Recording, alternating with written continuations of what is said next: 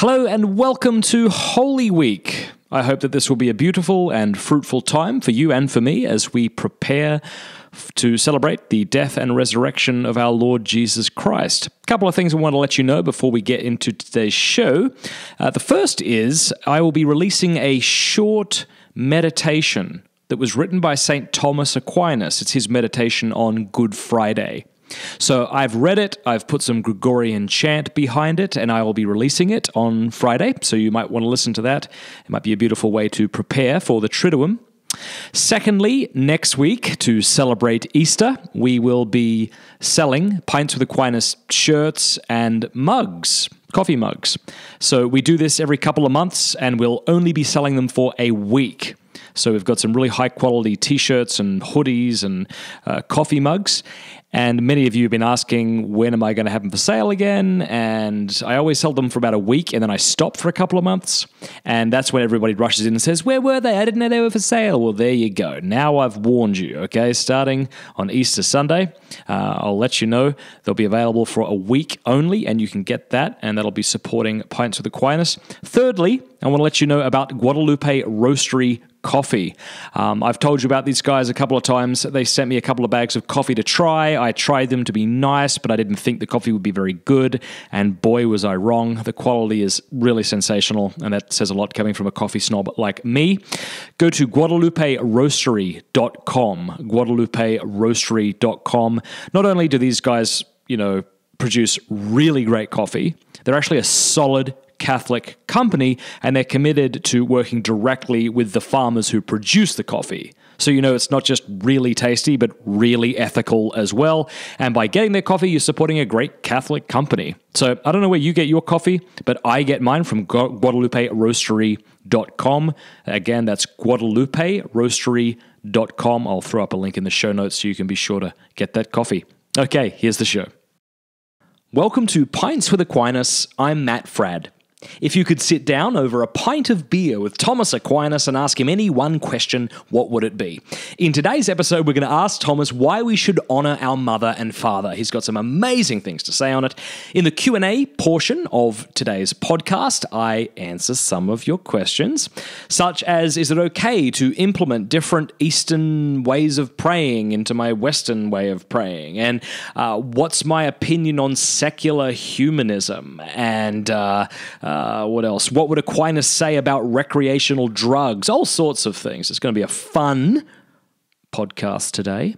I also want to let you know, if you don't know already, that the book I've been talking about for 800 years now, I think that's how long I've been talking about it for, Does God Exist? A Socratic Dialogue on the 5 Ways of Thomas Aquinas is finally out, and you can get it on Amazon. If you go to Amazon, just type in Fradd, you'll find it right there. You can actually buy a hard cover copy, paperback. It's also available as an ebook. Please check it out. I'm really proud of this book. It's a small publisher. Honestly, I think I've got more reach than the publisher does, so go and check it out. It's a really well-written book, I think, really well put together, and it's getting a lot of great feedback. So again, Does God Exist? Of course, if you support Pints with Aquinas on Patreon, I'm going to give you that ebook for free, and if you give me $10 a month, I'm going to send you the signed copy as well, so there's always that option. All right, are you ready? Are you ready? Get your Pints with Aquinas beer stein. Lift it up, raise it up. Let's raise a toast to Mum and Dad. Here we go.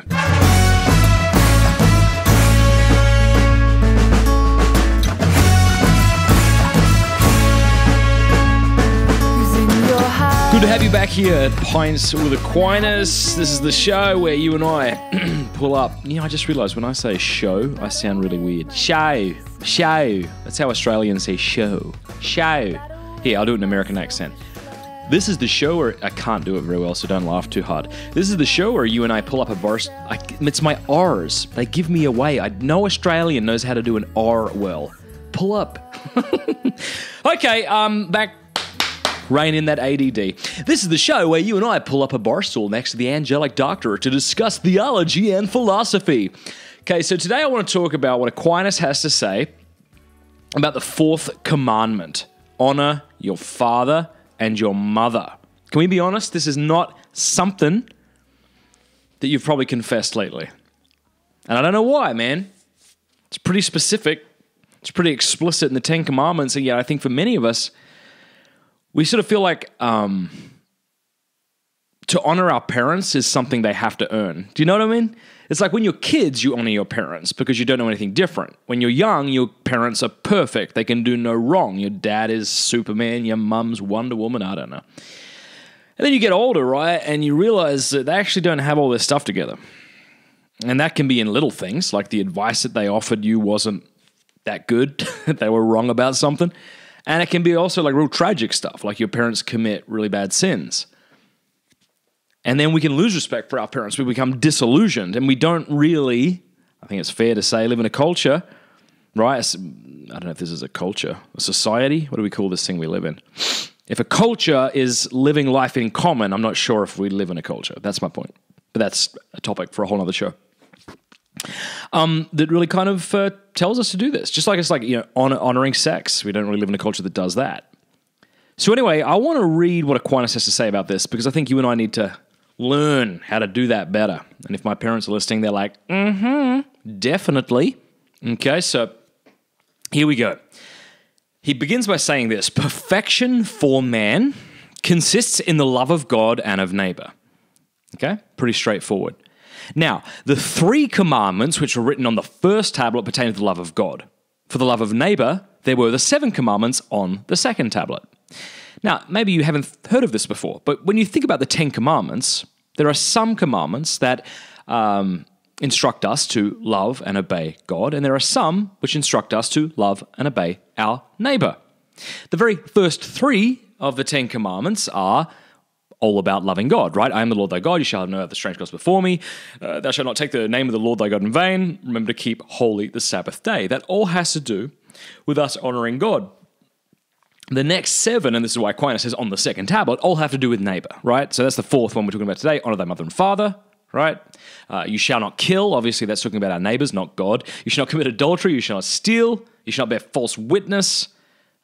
You shall not covet the neighbor's wife, the neighbor's goods. All right, so that's pretty cool to realize if you didn't realize that before. The first 3 have to do with God. The next 7 have to do with loving our neighbor. All right, so here's what Aquinas says. For the love of neighbor, there were 7 commandments, okay? But we must love not in word nor in tongue, but in deed and truth. This comes from 1 John 3. For a man to love thus, he must do 2 things, namely, avoid evil and do good. Don't you just love how practical Aquinas is? I love it. So it's like, it's not enough just to say, hey, Dad, I love you, here's a Father's Day card. Now, that's not love, right? When we love, it should not be, as 1 John says, just in words, right? A cheap little card that we got from the gift store or something like that. We have to actually do it in deed and truth. Well, how does this happen? Well, 2 ways. Here's what he says. Avoid evil, do good. So if you want to love somebody, it's not enough just to say I love you. You have to do 2 things. You have to avoid evil to that person, like you ought not to do evil, and then you ought to do good to them where appropriate, yeah? Now, Aquinas continues, certain of the commandments prescribe good acts, while others forbid evil deeds. And we must also know that to avoid evil is in our power, but we are incapable of doing good to everyone. That makes sense, right? So it's like, yeah, this is what's wrong when people say, I love everybody, right? I love humanity. Yeah, but humanity doesn't leave their garbage bins out, 3 days after they've been collected. Right? Humanity doesn't drink too much and then come over to chat with you while you're watering your front lawn and their breath stinks and they're super obnoxious, right? That's why loving humanity doesn't work. You got to love people, right? And you cannot actually love everybody because it's not within your power to love everyone. You can't do good to everyone, all right, in that sense. Aquinas says, thus, St. Augustine says that we should love all, but we are not bound to do good to all. But among those to whom we are bound to do good are those in some way united to us. That makes sense, right? And here's a quote from Timothy, 1 Timothy. Thus, if any man does not take care of his own, especially of those of his house, he has denied the faith. 1 Timothy 5:8. Aquinas continues, now, amongst all our relatives, there are none closer than our father and mother. We ought to love God first, says St. Ambrose, then our father and mother. Hence, God has given us the commandment, honor your father and mother. Right? Now look back on your past week. Look back on your past month. How have you honored your parents? And, and I'm not just saying that to you to kind of give you a guilt trip. I'm saying that to me as I say that to you. Like what have I done? Sent them a few Marco Polo videos, Like, we are bound to love God, but then when it comes to our relations, right, those that we are somehow bound to, it's our parents that we have to love above all else. This is why God commands us, honor your father and mother. Now, Aquinas continues, the philosopher, that is Aristotle, also gives another reason for this honor to parents, in that we cannot make an equal return to our parents for the great benefits they have granted to us, and therefore, an offended parent has the right to send his son away, but the son has no such right. Okay. Parents indeed give their children three things. Okay? What are those three things? Well, the first is that they brought them into being. You would not exist, I know this is stating the obvious maybe, but you would not exist if it were not for your mother and father. Honor your father and forget not the groanings of your mother. Remember that through them you were born. We read that in the book of Sirach. Here's the second thing, all right, that they gave you. Secondly, they furnished nourishment and the support necessary for life. For a child comes naked into the world, as Job relates, but he is provided for by his parents. The third thing your parents gave to you and my parents gave to me is instruction. Right? We have had fathers of our flesh for instructors, Hebrews 12:9. Do you have children? Instruct them. We read in Sirach 7:25. So look, even if your parents, right, gave birth to you and they were actually pretty horrible people and they sinned grievously against you, okay, they deserve blame for that, okay? And you aren't to excuse that lightly. Like, they ought to repent of that. However, if you're listening to me today, then presumably, you're at least a teenager, okay? Maybe slightly younger, but the fact is, like, your parents brought you into the world, and they obviously gave you what you needed to sustain you. Even if the food they gave you wasn't very good, even if they didn't care about you a great deal, they at least did that. And if you're listening to an episode of Pints with Aquinas, you've probably been instructed somewhat, or else none of this would make sense to you, right? You understand English, you understand how to write, you understand how to do basic arithmetic, right? Hopefully, okay? That's pretty impressive. That's pretty impressive. I think a lot of the time we can get hung up on all the things our parents did wrong. And I know that this is going to differ from person to person. I don't know what your parents were like. Obviously, my parents made mistakes, okay? Your parents did too. I'm a parent. I've definitely made mistakes. I do daily with my children. But the three things your parent gave you was life. That's pretty impressive. Then they furnished nourishment that was necessary for supporting your life. Okay. And then they instructed you somewhat.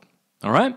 So Aquinas says, parents, therefore, should give instruction without delay to their children, because a young man, according to his way, even when he is old, will not depart from it. That's from Proverbs 22:6. And again, it is good for a man when he has borne the yoke from his youth. Now, the instruction which Tobias gave his son was this: to fear the Lord and to abstain from sin. That's very good advice. That is indeed contrary to those parents who approve of the misdeeds of their children. Children, therefore, receive from their parents birth, this is to sum up now, nourishment and instruction. Birth, nourishment, and instruction. All right? I like what he says here about parents, therefore, should give instruction without delay to their children. Sometimes you meet parents who say, well, I don't want to impose the faith on my children, which is a really stupid thing to say, actually. Because you're sending them to school, presumably, or you're at least homeschooling them, right? Like, let's face it, if you're homeschooling them, you're definitely imposing the faith on them, if you're a good parent. But I mean, like, you're sending them to learn math. You're imposing the truth of math upon them. You're imposing the truth of the sciences upon them. Why wouldn't you teach them the truth of the Catholic faith? I think the only reason a parent would ever say, I don't want to impose the truth, or rather they would say, I don't want to impose religion on my son or daughter, is because they don't really believe it to begin with.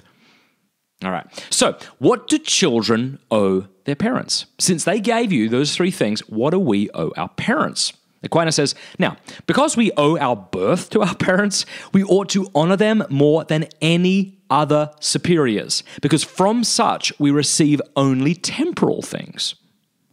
And then he shares a quote from Sirach, "He who fears the Lord honors his parents and will serve them as his masters that brought him into the world. Honor your father in work and word and all patience, that a blessing may come upon you from him." And then we also read in Sirach, later in chapter 3, "And in doing this, all right, you shall also honor yourself." In honoring your parents, you honor yourself. Why? Here's what Sirach says. "The glory of a man is from honor of his father, and a father without honor is the disgrace of his son." Aquinas continues, "Again, since we receive nourishment from our parents in our childhood, we must support them in their old age." Okay?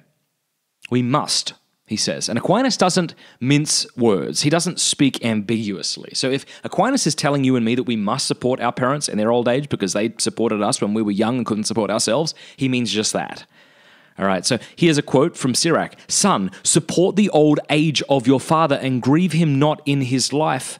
And if his understanding fail, have patience with him, and do not despise him when you are in your strength.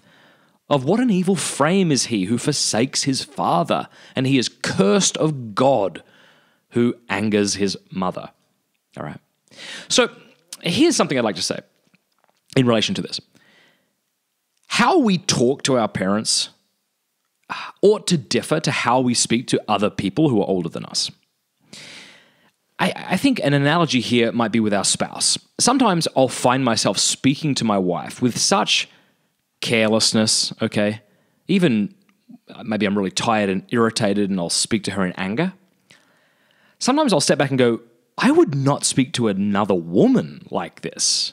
Why am I talking to this beautiful woman who I promised to love until death like this? Something's clearly out of whack and I need to repent of that. Okay, so I think likewise, like you, let's say you're a man listening to me and you're married, you should speak to your wife with tenderness and patience and reverence. And when you don't, you should apologize to her and God, as I should too. Okay. Something similar with our parents. And God, and please don't hear me saying this, God have mercy. You know, like I need to grow in this. And reading Aquinas right now is convicting me. As I read it, as I speak these words to you right now, I'm being convicted that I need to really love my parents and do a better job at honoring them. Because sometimes, you know, maybe my mom or my dad will say something rather salty or harsh or whatever. Maybe they're irritated, just like we all get irritated. And then I'll respond in kind. All right, Aquinas, I think, would say to us, you ought not to do that. Stop it. All right? So, Aquinas continues, "For the humiliation of those who act contrary to this," someone related how young storks, when the parents have lost their feathers by approaching old age and are unable to find suitable food, make the parent storks comfortable with their own feathers and bring back food for their worn-out bodies. I'm not sure if that's true, but I hope it is. It's very beautiful. Thus, by this affectionate exchange, the young ones repay the parents for what they received when they were young. Aquinas continues, "We must obey our parents, for they have instructed us." We read in Colossians 3:20, "Children, obey your parents in all things." And then Aquinas adds the thing that you're all hoping that he adds. He says, "This accepts, of course, those things which are contrary to God." St. Jerome says that the only loyalty in such cases is to be cruel. "If any man hate not his father and mother, he cannot be my disciple." This is to say that God is in the truest sense our Father. Is not he your Father who possessed you, made you, and created you? We read this in Deuteronomy 32:6. So we ought to obey our parents. But that doesn't mean we ought to respect our parents. I mean, if your parents have done something absolutely atrocious, like committed adultery and have remained unrepentant, I'd lose all respect for my dad, or a great deal of it for him. I might try my best to be sympathetic. I wouldn't respect him a great deal. If my parents were abusive to me and every time I spoke to them, you know, told me what a scumbag I was, even if they might be right, that doesn't mean I have to put up with it. That doesn't mean I have to listen to them. That doesn't even mean that there aren't certain circumstances in which a child might choose to essentially break contact with his parents because his parents are either abusive in some way, let's say. So in saying obey your parents like masters, Aquinas isn't saying be a doormat to your parents. okay? And he's not saying obey them no matter what they say.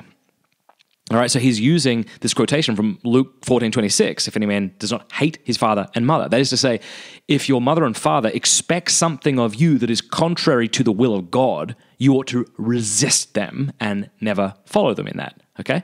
And so, of course, this is what Aquinas is saying. We have to obey our parents because they've instructed us, we read this in Colossians, children, obey your parents in all things. But this accepts, of course, those things which are contrary to God. All right.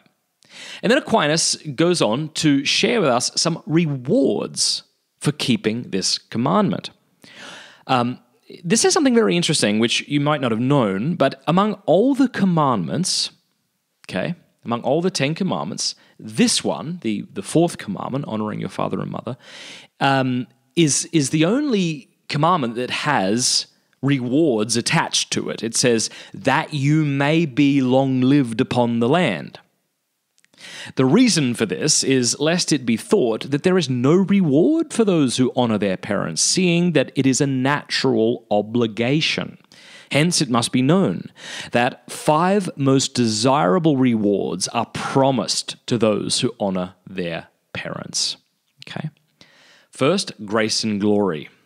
The first reward is grace for the present life and glory in the life to come, which surely are greatly to be desired. Honor your father and mother, that a blessing may come upon you from God, and his blessing may remain in the latter end. The very opposite comes upon those who dishonor their parents. Indeed, they are cursed in the law by God. We read this in Deuteronomy 27:16.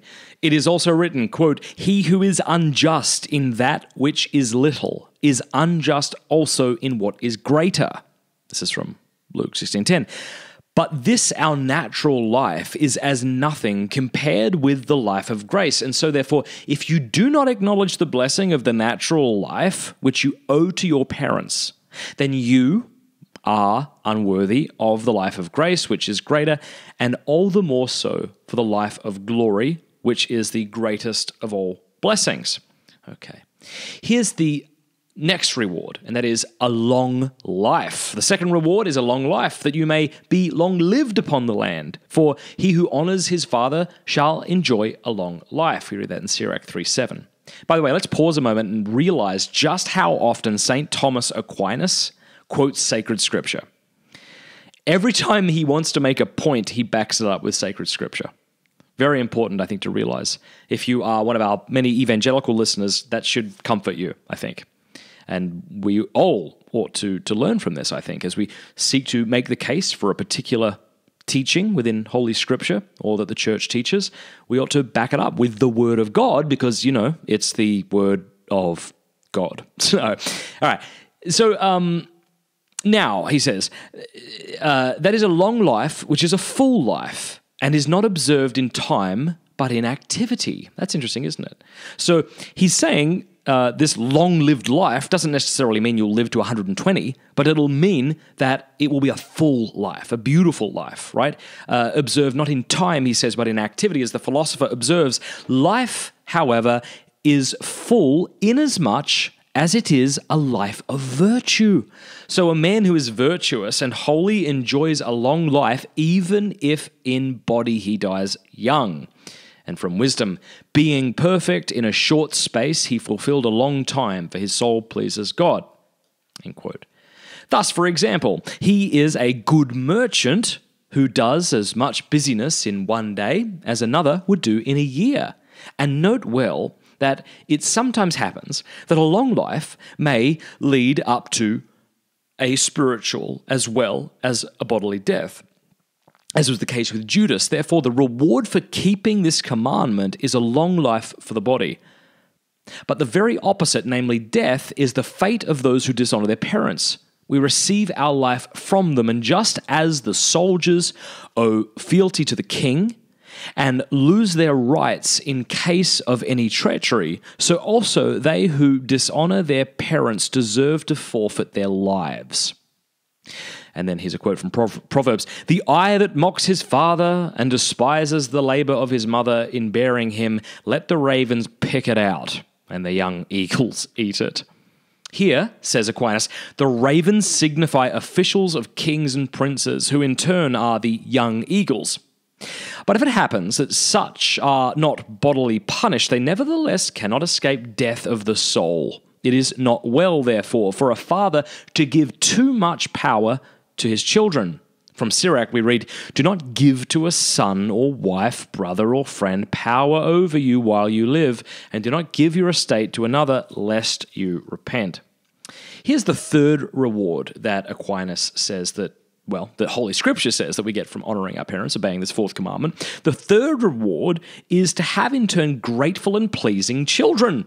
For a father naturally treasures his children, but the contrary is not always the case. He who honors his father shall have joy in his own children. Again, with what measure you measure, it shall be measured to you again, we read in Matthew. The fourth reward is a praiseworthy reputation. For the glory of a man is from the honor of his father, we read in Sirach. And again, of what an evil frame is he who forsakes his father, we read in Sirach. A fifth reward is riches. The father's blessing establishes the house of his children, but the mother's curse roots up the foundation. A lot of quotations from the book of Sirach today. But there you are, okay? Now, as I was reading this, I was thinking of an analogy. Suppose you are not particularly fond of Pope Francis, okay? Or let's use a different example. Suppose Pope Francis dies and a new pope is elected, and this new pope is a complete scoundrel. I mean, we've had scoundrel popes throughout the history of the Catholic Church. There was a pope who sold the papacy. There have been popes that stole the papal cutlery, that have fathered children, that have rode into war. So we've even had a pope that denied Christ 3 times, right? Pope Peter. But suppose the next pope after Pope Francis is just a really wicked pope, right? And maybe he lives, he might have mistresses, and he's a real pig and a glutton and these sorts of things. Well, that would give us reason to criticize him. But if you were to meet him, or if I were to meet him, I think I would still kiss his ring. And why would I do that? Would I do that because I'm honoring the man? No. Nope, because I don't honor him. I do it because I'm honoring the office, I suppose we could say. And analogously, I suppose we could say something similar to our parents. Like, no matter how bad our parents have been to us, they still gave us life, nourishment, and education, okay? And for that reason, we ought to honor them, right? We have to honor them just because they did those 3 things, right? That's enough of a reason to do it. Were they the best parents in the world? Maybe not. But they don't need to be in order for you to command them. To honor them, right? The fourth commandment doesn't say honor your father and mother if they deserve it. The fourth commandment says honor your father and your mother, that you may be long-lived upon the land which the Lord your God will give you. So, I want to invite you and me to think about how we are going to honor our parents this week. Now, this is going to depend on our state in life. Some of you are living with your parents. I know this because I have some homeschool kids that actually support Pints with Aquinas on Patreon somehow. God bless you, right? So if you're living with your parents, you honor them, right, in the way you speak to them, in how you watch your tone of voice, right? In listening to them even when you think that they might be wrong, but you're not certain, okay? If you are my age, you honor them. I think my parents would say to me, you should honor us by checking in with us from time to time, more regularly than I probably do. How are you honoring your parents? If your parents are old and ailing, sticking them in a nursing home and never speaking to them again is clearly a breach of this fourth commandment. All things being equal, okay. I'm not saying that there's anything wrong with these particular homes, but we have to take care of them. And of course, taking care of them may mean putting them in a home, but the idea that we would neglect them seems to me to be wrong. I had a friend of mine, I say friend, she's in her 60s now. She was the mother of a good friend of mine as I was growing up. Her father died a couple of years back, and I think it would be fair to say, was really not a good dad to her growing up. He was an alcoholic, I think.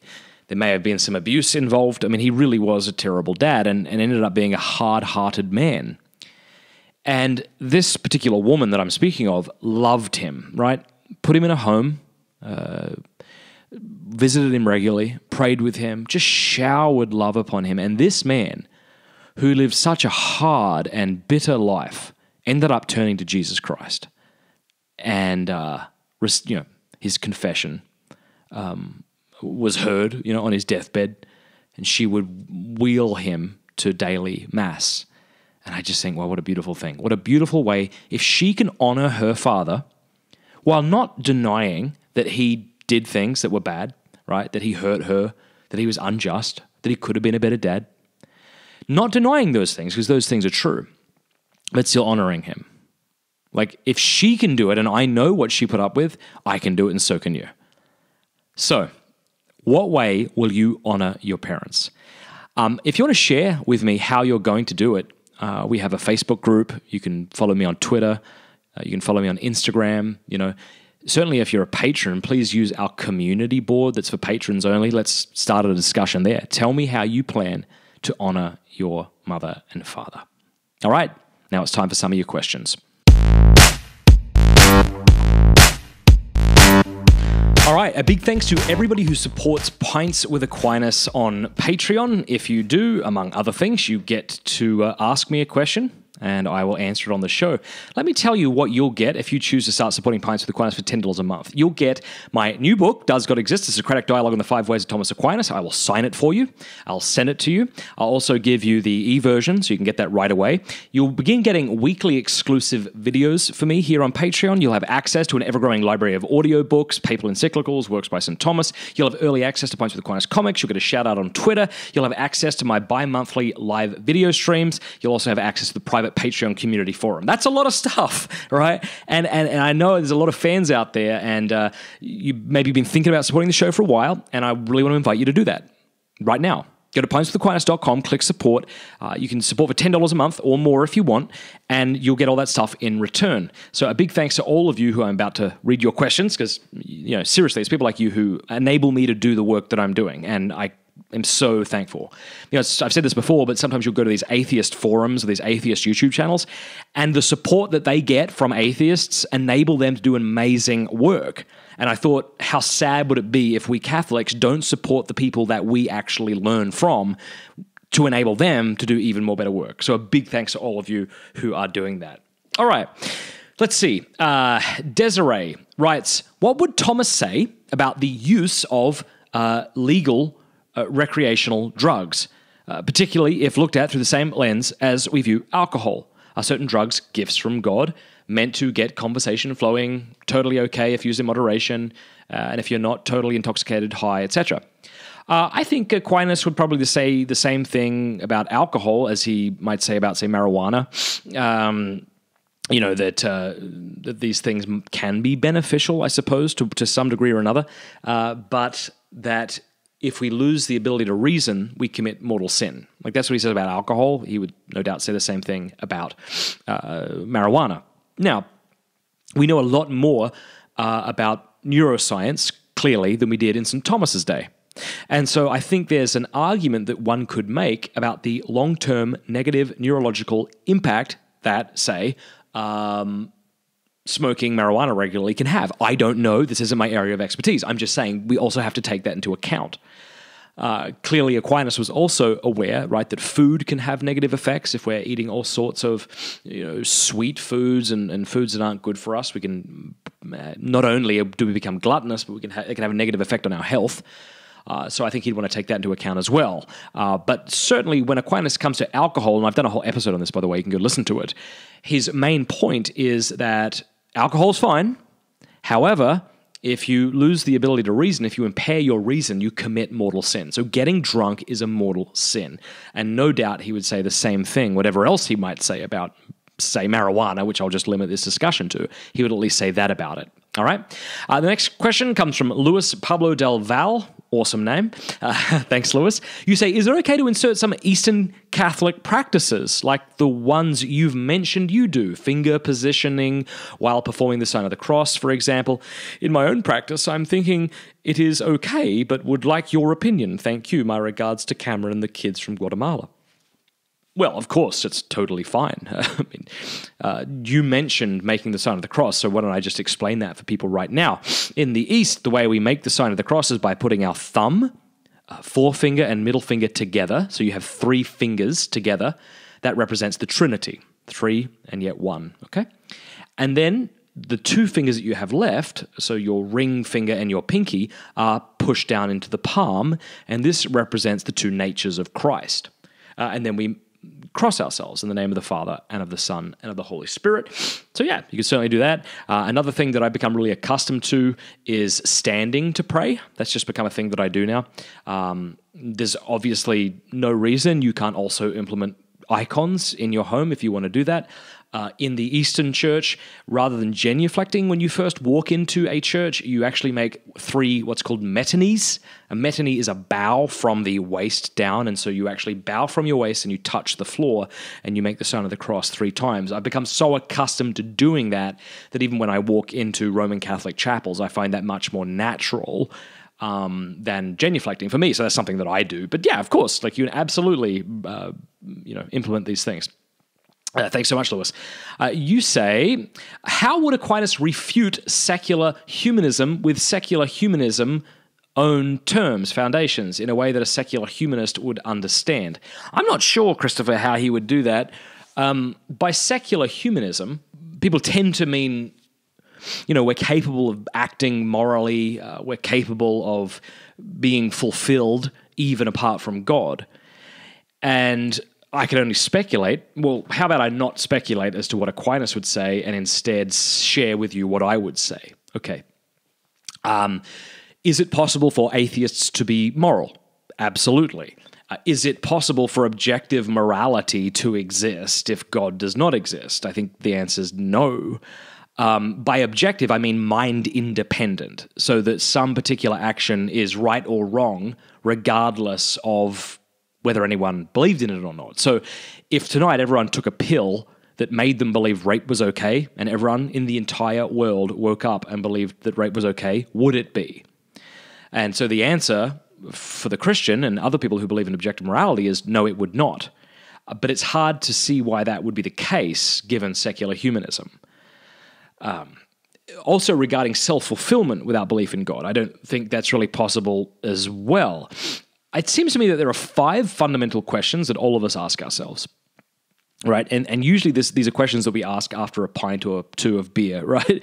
We start really being serious about life and our direction and things we're struggling with. Those 5 questions are things like, where did I come from? Who am I? Why am I here? How should I live? Where am I going? All right? It seems to me those are the 5 most fundamental questions any human being could ask themselves. Now, if God does not exist, then we have dogmatic answers to each of these questions. Okay, so let's go through them, right? Where did I come from? Well, you've been coughed into existence by a blind cosmic process that didn't have you in mind. That's the answer. That's the dogmatic answer. Okay, fine. Who am I? You are the result of time plus matter plus chance. Right? You might go one step further and say you're a moist robot. That is to say, everything is determined. There is no free will since there is no mind, no soul. You are only material. You're a machine, a kind of wet, moist machine, if you will. So that's who you are. All right, well, why am I here? Well, to quote Richard Dawkins in this context, why is a silly question. Right? Because if the universe is one giant accident that was not directed by intelligence, right, that has no actual purpose, then it follows inescapably that neither do you. You can't say that this whole universe thing was an accident that has no purpose towards which it's heading, no intentional purpose, and at the same time believe you can have that. It's not possible. It doesn't follow at all. It just doesn't work. Now, you might say, well, I can create my own meaning. Well, that's something different to saying objective meaning. Sure, you can create your own meaning. You can say, well, the point of my life is to, whatever, like fight against abortion. Okay, but that's not actually the objective meaning of your life. So, like, why am I here? Can't be answered. All right? These little jobs or missions that we give to ourselves are just self-imposed delusions, right? That we accept in order to get through the long nights and the long days. Yeah. Then you might say, well, how should I live? And it seems to me the answer, if God doesn't exist, is however makes you happy. Now, it might be the case that human fulfillment is brought about through being a quote-unquote good citizen, by getting along with people, by acting in a way that not only you but others flourish, and so you might choose to live that way. But that's clearly not the case for some people. I mean, some people genuinely believe that they would be happier if they were to, say, shoot up a high school, or if they would become a particular dictator of a particular state. And it seems to me, in the absence of God's existence, one should say, okay, well, then live however you want. And someone might retort, well, but if you live that way, we'll hate you. You shouldn't do it. Well, first of all, should has to do with purpose, and there is no purpose, and I don't care if you hate me, I hate you too, and it seems to me that's a legitimate response to that. So how should I live? However you want, I think. And then where am I going? Well, look, in the absence of God, you and me and the entire universe is headed to ruin, right? It's what cosmologists call the inevitable heat death of the universe. So not only will our species die, not only will our children die, our children's children die, and the universe itself will die, okay? That's not science fiction, that's science. I'm not sure if any of you have ever read that great book, The Time Traveler by H.G. Wells. If you haven't read it, do yourself a favor and pick it up. It's actually a short story. You could get through it in a night or two. H.G. Wells, The Time Traveler. He travels out hundreds of thousands of years, I forget how many years, into the future, and he finds himself on a dead planet with a gigantic red sun, and everything had come to an end, And then he went back to his time knowing that this is where everything was headed, okay? So, I don't know what Aquinas would have to say, sorry, but that's what I would have to say. If you're debating with a secular humanist, you have to define your terms. What do you mean by secular humanism? Now, the way I defined it was that we can have self-fulfillment and objective morality without God. Maybe the person you're debating with is going to say something else. So, there you go. All right, what else do we have here? Some more questions. Maybe we'll take one more, and this is Anthony Maurice. He says, Matt, what is your deepest fear? Whoa! Not like you want to get personal in front of like tens of thousands of people here, Anthony, thanks. What trait do you most dislike in other people, and what trait do you most dislike in yourself? Wow. P.S. You're awesome. Yes. And my mind has been so nourished by your work. Thanks, mate. I don't think I want to tell you, Anthony, what my deepest fear is, because it seems to me that would be something, if I'm even aware of it, that I would only want to share with those that I trust. And I can only trust those that I know, and I don't yet know you, nor do I know the tens of thousands of people who tune in every week. I suppose my deepest fear is perhaps just like many of our deepest fears. It's a fear of being unloved, unrecognized, unwanted. A fear that it'll all turn sour in the end and there's nothing I can do to stop it. Right? That my children will resent me, that my wife will abandon me, that everyone will discover what a fraud I am and hate me for it. All right? Now, there you go. That's probably yours too. And it's probably most of ours, I suspect. What trait do I most dislike in other people? I think I dislike in other people what everybody else dislikes in other people, and that's arrogance. When people are arrogant, it's just the worst. I think, okay, I'm going to get a little political here, okay? So forgive me. I'm pretty sure this is why Hillary Clinton lost the presidency. I mean, you've got two massively unpopular candidates running against each other. And somehow, right, a TV celebrity, not even I guess we call him a TV celebrity, won. How did that happen? Well, I disagree with those who say that it was like, it had to do with a sort of nationalistic fervor. I think it had more to do with people thinking that Hillary Clinton was a horrible human being and thinking that she was really arrogant and was always talking sort of down her nose at people, at the rest of us. Sort of like that whole deplorable comment. People, I think, got the sense that they just didn't like her, that she just sort of seemed snotty and arrogant and unlikable, not to mention all the other things she's been accused of doing. But I suspect it had less to do with Trump being an amazing candidate, I'm quite convinced of it, and more to do with Hillary being an awful one. So it's arrogance. I don't like people who are arrogant, who think they know more than they do, who speak about things with tremendous conviction as if they know what they're talking about when they clearly don't. Mea culpa, mea culpa, mea culpa. And what do I dislike in myself? I think it's my passion and my anger. I am a very passionate person. By passionate, I don't mean in the positive sense that I'm spirited. I mean I'm very sensual and am very easily led to sins of the flesh, overeating, temptations to the realm of sexuality and these sorts of things. I wish I was less like that. And I also tend to get very angry because I feel things very deeply. And I don't like that in myself. So there you go, Anthony. I just shared like a ton with you. You're welcome. Guys, thank you so much for tuning in to Pints with Aquinas week after week.